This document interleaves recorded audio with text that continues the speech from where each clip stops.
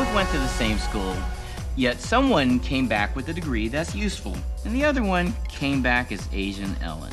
I cannot get enough of Ken Jeong, or Crazy Rich Asians, by the way. So, when are we going to see a sequel? Well, that was just one of the things I had to know when we hit LA's Mr. Bones Pumpkin Patch for a little Halloween adventure.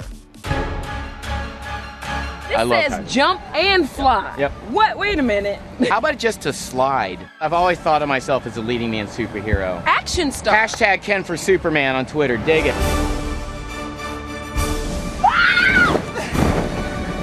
You all right there?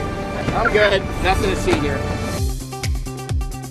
Are your girls, are they into Oh, my girls are way into it. Are they? They're like costume changes. It's like two Asian Liza Minnellis in the house. It's like, geez Louise, girls, can you just take a break and maybe, I don't know, read? No, not on Death Day, Daddy. I make sure that I'm not doing anything on Halloween. I love that. One time I could not go trick-or-treating with my kids, and I was devastated. No bones about it, Halloween is a big deal in the Jeong family. They go all out for the holiday, just like the Halloween-obsessed neighbor Ken plays in the Goosebumps sequel. Hey, kids. Wow, you've got quite a spread here. Is it too much? No. Yes. Stand down, Greg. Every single acting choice I made on set was just like, oh, God, I think my kids will love this. Yeah. Ken Jeong, you're like the comic with a heart. Yeah. Like, I'm getting a You little know it. misty. You know it. I'm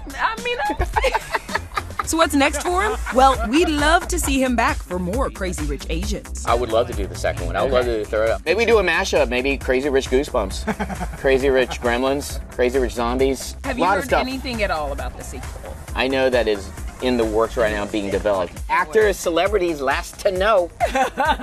I need them to start shooting this movie like yesterday, right? Yes, please. But here's the crazy thing. Ken Jeong is a doctor. No joke.